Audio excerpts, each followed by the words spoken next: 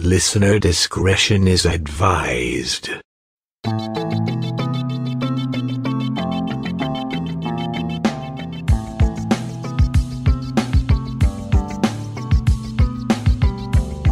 True crime can be strangely fascinating.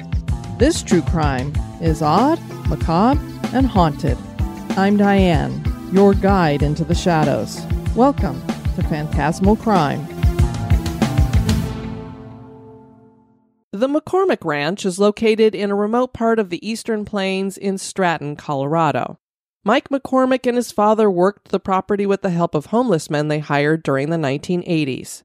No one can be sure if these homeless men were actually paid for their work because many of them ended up dead.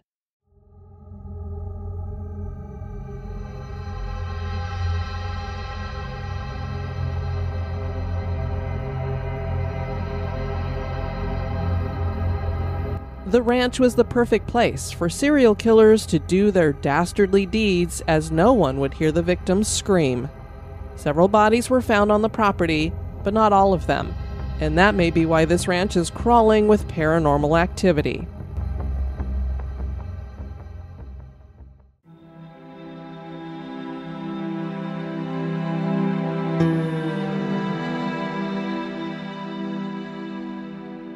The town of Stratton in Colorado was incorporated in 1917 and was named in honor of the gold miner and philanthropist Winfield Scott Stratton. This has always been a tiny agricultural community, and it was here that a twisted family laid down roots with a farm.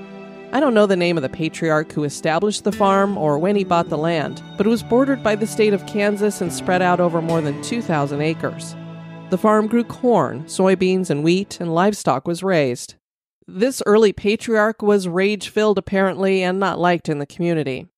The farm was passed on to his son, Thomas McCormick, and Tom is described as a man who was very antisocial. The apple didn't fall far from the tree. Work on a farm can be tough, especially when it basically is in the middle of nowhere.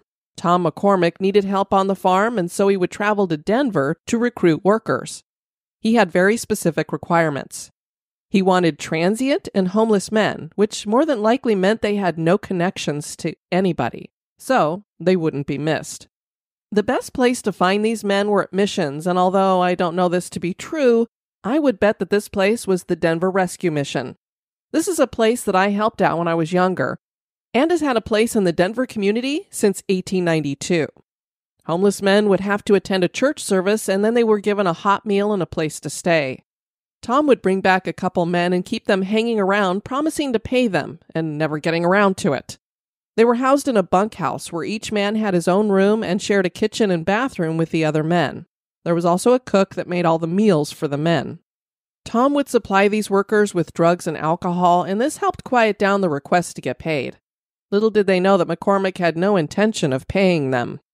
Once a man reached a point of frustration that food and board and drugs and alcohol weren't enough and he started demanding his money, he would disappear. Occasionally, some of them would actually steal some of that money, and that didn't go over well either. It wouldn't be until 1986 that it was discovered that these men didn't just go missing, they'd been murdered and buried on the property. Tom had a son named Michael, who was raised to help him in all these endeavors. Despite saving money by not paying workers, the farm fell into financial trouble by 1980, and in 1981, Tom had to file for bankruptcy. Parts of the property were sold off, and the feedlot they ran was closed. The McCormick family needed a new source of income, and this would lead to their discovery as serial killers. Stealing cars and opening a chop shop seemed like a good alternative to the McCormick family. Now their farm hands would be used to help them steal cars and trucks and strip them down to sell off the parts. The old shop they had on their property would be used as the chop shop. So instead of fixing their tractors and other farm equipment, now they were taking care of breaking down cars. This is how an Idaho truck driver named Hubert Donahoe came into their orbit. Donahoe was reported missing, and an investigation was started in 1983 into his disappearance. He was supposed to meet a friend at a Wheat Ridge truck stop and never showed, and he never called his wife. At this time, there were rumors flying around that the McCormicks were running that stolen vehicle ring, but investigators didn't dig into any of that information. The district attorney in Fort Morgan asked the Colorado Bureau of Investigation to look into the ring, but they too didn't investigate. Then, during an inspection of a semi in Oregon in 1984, it was found that the rig belonged to Donahoe. The new owner was asked where he got the truck from, and this led to Mike McCormick, who had sold it at an auction. There wasn't enough evidence, though, to arrest him. He would be arrested on June 24, 1985, after a grand jury indicted him on 14 counts of theft. 5 of these counts were in regards to Donahoe. Mike posted bail and ran to California, where he was soon arrested and transported back to Colorado. It was during that transport that the macabre story of the McCormick family would finally see the light of day. McCormick decided he would pin everything on good old Pop. He told investigators that his father killed Donahoe by hitting him in the back of the head with a sledgehammer. Mike made a deal with investigators that he could get them information about murders that happened on the farm, but only if they agreed to only charge him with the thefts and drug charges they already had on him. Basically, he would squeal if they didn't charge him with murder. The investigators agreed as long as he cooperated fully, took and passed a polygraph test that would unequivocally demonstrate that he was truthful in stating that he had not personally killed any of the victims on which he gave information, and had truthfully identified the killer and led them to the bodies. Mike took the polygraph and passed, showing he was going to be truthful, and he told the police that for years his father had been killing homeless farm workers on the farm and then making Mike bury the bodies. Mike led them on January 30th, 1986 to Donahoe's body, which was found dumped in a shallow grave in Byers, Colorado. This was a few miles away from the McCormick farm. Then the authorities took Mike to the McCormick farm, and they gave him a dozen wooden stakes to mark off the locations of other bodies. The graves that were found were 50 yards from each other and around 3 feet deep. The oldest burial was from 10 years previous. Mike only identified 3 graves. He couldn't remember where the other graves were. The murdered men were James Jim Irving Plants, who had worked as either a cook or foreman, and Mike claimed his father killed him after he stole from Mike. There was James Jim Perry Sinclair, who worked as a ranch hand and was supposedly shot to death by Tom when the 2 men fought over alcohol. And there was Robert Lee Sowarsh, who had been a ranch hand and driver. He was shot 5 times with a pistol and once with a shotgun. This made the police believe that there was more than one murderer. Mike told investigators that his father had tied Sowarsh up and locked him in the cellar, and Mike could hear him thumping around during dinner. After dinner, the men took him out to the barn and tied fencing wire around Sowarsh's ankles and then hoisted him up on a hook, nearly amputating one of his feet in the process. Mike left the barn, and that is when he said his father killed the man. The rest of what happened to Sowarsh is so gruesome, I won't get into it, but I pray he was dead when it happened. The other farm workers would be told that murdered workers were just leaving, so none of them knew how much danger they were in.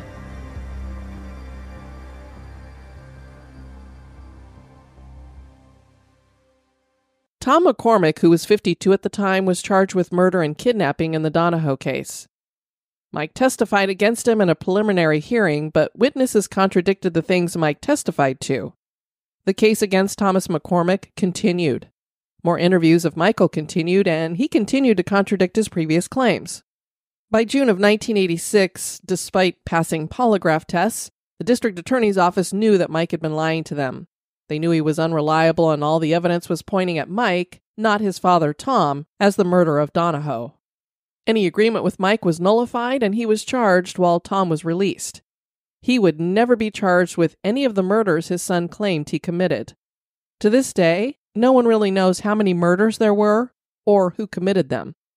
The theft trial went first, and the trial court found Michael McCormick guilty of 11 of the counts charged in the indictment, and he was sentenced to an aggregate term of 48 years of imprisonment. The murder trial came next, and in June 1987, a jury found Mike guilty of murder and kidnapping, and he received 4 years for the kidnapping and a life sentence for the murder.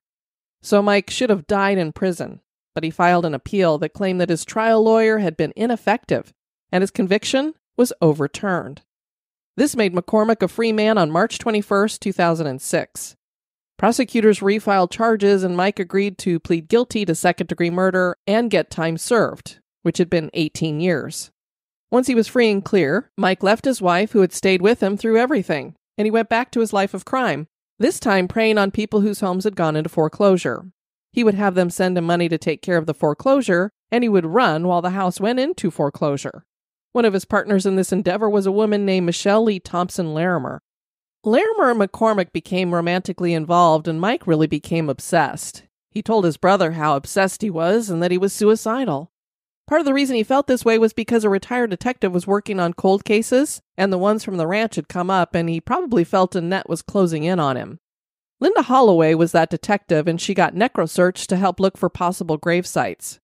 On April 7th, 2010, Mike convinced Michelle to come with him to Granby Ranch to check out a home he wanted to flip. What Mike actually did was kidnap Michelle. She managed to call a roommate to report she had been abducted. Police found Michelle's car at a gas station in Parker, Colorado. The police managed to trace Mike back to a neighborhood where they found his car, and they swarmed the house on April 8th, 2010. They heard a single gunshot and entered the house, where they found a murder-suicide. Both were dead from gunshot wounds to the head. Apparently, Mike had shot Michelle sometime before the police had even gotten there, and then when the police surrounded the building, he shot himself. Thus ended the investigation into the disappearances of as many as 17 homeless men from Metro Denver who had worked at the McCormick farm. Tom McCormick had died in the 1990s, and now Mike was dead. District Attorney Bob Watson of Kit Carson County, who had reopened the McCormick farm murder investigation in 2005, said of this event, "At this point, there were only 2 suspects in the McCormick Ranch murders, and they are now dead. I have to believe there's still justice for them, but it won't be on this earth. And perhaps they've been sentenced to walk this earth for the rest of eternity, although hell would probably be a better place for them." And now a little break for a word about one of our sponsors.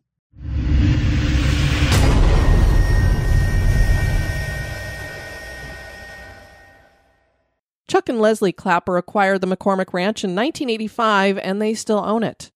They had no idea what had happened on their property before they got there. In 1988, the Colorado Bureau of Investigation showed up and started digging. The finding of the 3 bodies explained a lot for the Clappers, as they started thinking the farm was haunted. They lived in the old McCormick house until it burned down in 1998.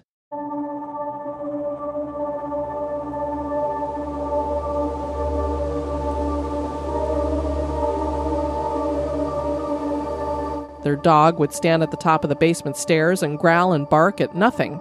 The Clapper's daughter would be in the kitchen, and cabinet doors would open on their own. The family began to see shadow figures and full-bodied apparitions. Leslie would feel something unseen sit down on the bed.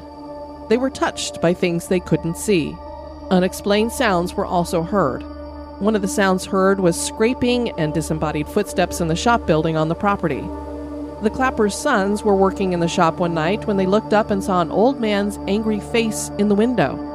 The face just stared at them for a while and then disappeared. The next night, they saw the same face. And as they shared these stories, it was clear they were absolutely terrified by what they saw. Activity ramped up over the years, and the Clappers eventually invited Portals to Hell with Jack Osborne and Katrina Weedman to come out and investigate in March 2021. The initial walkthrough had the Mel meter going crazy in all the buildings. Katrina was touched by something on her back in the old tire shop. This is a building that has always made Leslie Clapper feel very uncomfortable. One of the ranch hands named Miguel told Jack and Katrina that he was in the bunkhouse when he felt something tap him on his right shoulder. He turned around, and nobody was there. Other ranch hands get touched in the bunkhouse and feel like they are being watched. 2 employees quit right before Portals of Hell came out because of the activity. It was too much for them. The main thing that got them is that they saw glowing red eyes outside. Leslie said that her scariest experience was one night she was walking away from the bunkhouse when she felt something rush up behind her. So you can only imagine something unseen. You kind of hear it running towards you, so it's probably scraping the gravel or the dirt on the ground. And we've all had somebody stand behind us, and you know what that feels like. So imagine getting that feeling like something is just rushed up behind you, is probably getting ready to grab you, and you look over your shoulder and there's nothing there.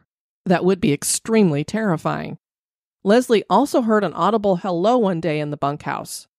Another time she heard a male voice say, "Hey you," outside, and she actually caught it on her phone while she was making a video. She's outside filming some of their farm equipment, and you can hear, it's not really clear, but there's some kind of a male voice saying, "Hey you," and you could tell it's not like her husband yelling from the distance or one of her sons yelling from the distance. It's near her. So Katrina and Jack set out to investigate the property for 2 days, which I don't think is enough time because this is a large property with a lot of buildings. But they were most disturbed by the stories of seeing red eyes on the property because that usually indicates something other than a human spirit. They brought local psychic Sean Crusha out to walk the property, and he felt terrible stomach pains, which he assumed meant that someone on the property had suffered from a stomach issue. He was sure it was someone involved in doing the killings. Later research revealed that Mike McCormick had a prescription for a medication for stomach issues. The psychic also picked up on a line of people in the field that he felt was residual, and he almost described it like they were waving to him, so I don't know why he was calling it residual, especially a line of people, because I wouldn't think workers would be working out in the field in a line. It almost feels like a lot of the spirits were standing in the field where they'd been buried and were like, yo, dude, we're over here. So I wish that would have been pursued more. And if you've got a psychic on a property who's picking up on stuff, why wouldn't you let them walk the property and maybe tell you where they thought bodies were buried? They didn't do that. A dusty smell came to him in one of the buildings, and he always relates that to an older, more ancient spirit. The psychic felt that the killings brought in this spirit. This is probably the red-eyed thing, and the psychic said that it was definitely a negative entity. There are some people who believe dozens and dozens of men were buried on the farm. We know of 17 that were missing, but I have seen reports that there could be as many as 72 bodies out here. And if you think about it, this is over decades of work. This could go back to the patriarch. Maybe Tom learned that from someone. Maybe Tom learned that from his father, and then he passed that on to Mike. That would definitely explain hauntings, because only 3 bodies have ever been removed from this property. We imagine these victims would like to have their bodies found. What happened at the McCormick Ranch was horrific. Is it haunted? That is for you to decide. Wow, I wish we had a lot more answers into this. Homeless people are a lot like prostitutes. They become easy victims for these serial killers because, hey, nobody's going to miss you or nobody's really going to care. So I imagine these hauntings are going to continue until these bodies are found, and they probably are never going to be found. This land will probably never be developed. And apparently wherever they were buried are not places that are being planted with any kind of crop so that you're at least digging into the ground. Because the 3 graves that were found were only 3 feet deep. So you don't have to dig down that far to find these bodies. Just horrible. All you had to do was pay the men for their work. Thanks so much for joining me on this episode of Phantasmal Crime. If you'd like to send feedback or suggest a haunted crime that you've heard about, you can write us at phantasmalcrime@gmail.com. I've been your host, Diane. Join me on the next episode for another trip through the shadows. This has been a production of History Goes Bump.